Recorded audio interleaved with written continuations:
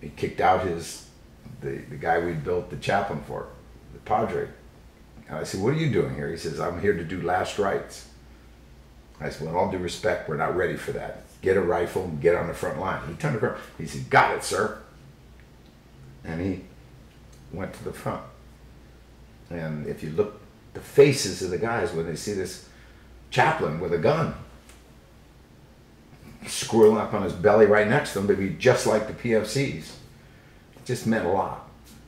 And the fact that Blue Eagle's chopper came in, even if it had to chop the trees to get through, everybody knew he's with us.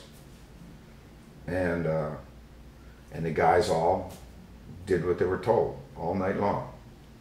And then one time I remember sitting there saying, you know, this isn't, we can't keep this up. We're firing every weapon we have, we're doing everything, grenades we're running out of. And it's only a matter of time before all of those bad guys decide we've had enough of this and just overrun us.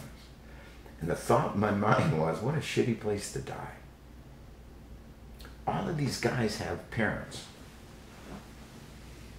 You can't say, my son died at Normandy, you know, at the Battle of the Bulge, you know, at Omaha, or Case. He died at coordinates XYZ, that's it. No name, nothing. I thought, what a lousy, lousy thing for a parent to think. That's what I'm thinking. I'm sort of pissed that I let this happen. And then a young kid that unfortunately had been kicked off one of Maori's things, had just reported, and Maori said, you stay, they need all the men they can get. He comes crawling by and said, sir, we're kicking the hell out of them, aren't we? And all I could do was laugh. I just said, Jesus, in the eye of the beholder.